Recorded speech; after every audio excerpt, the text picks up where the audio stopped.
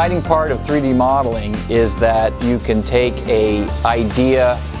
that you have and put it on a computer screen in a solid model and take that image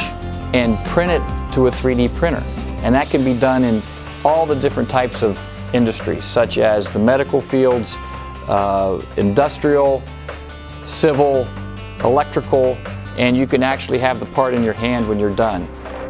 I work a lot with employers that recruit our students, and they've given me a lot of feedback saying that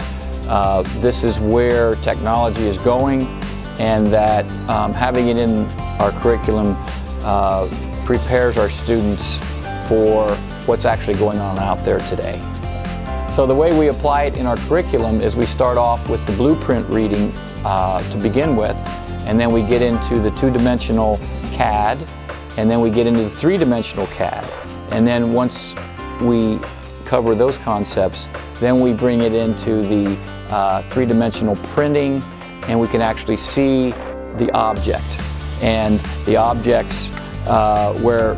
once designed as a 2D and a 3D model on the screen, and now we can actually print it out to be that 3D object. The future is big in terms of time saved, processes saved prior to putting parts in production, so you can do a lot of your development up front and then save that time in terms of hard tools and development of your processes, manufacturing processes, by having this done weeks, in advance. The process to make a 3D printed model can be days, it could be hours. To make a part or to make a final product, in my industry, we're talking 52 weeks to do that. When I decided to go into Inventor this semester,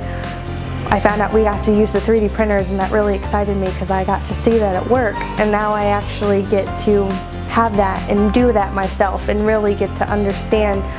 the concepts and why we do what we do as far as with 3D printing and prototyping and how it benefits in the long run. It is very interesting how you can take a flat two-dimensional object that's 3D in the computer, but it's just be flat on a piece of paper, and actually make it into something that you can hold and look at and be like, wow, I made this. That's pretty cool.